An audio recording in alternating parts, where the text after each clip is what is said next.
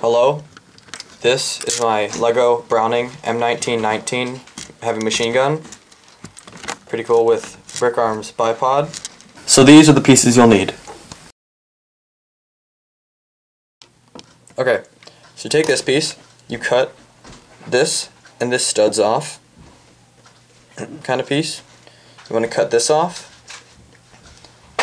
and this off, so it pretty much is like a little L.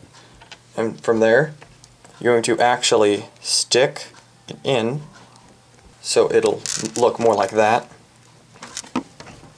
Cut to about here, and then you feed it in through here so it will look like this with a little cocking mechanism. You want to take this piece, you just pretty much put it on there. Take this sight, put it on top. Take this, put it on there, except you would end up cutting off the stud on the top. Then what you want to do, you want to take this piece, put it here, you want to cut off the stud and file inside a hole so that your piping will be able to go inside.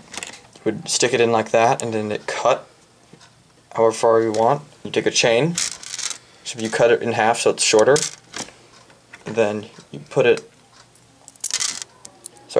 on the opposite side. And make sure that the chain is facing inside so it looks like the ammo is coming out of this front. Okay, so and if you've done it, should look something relatively close to this.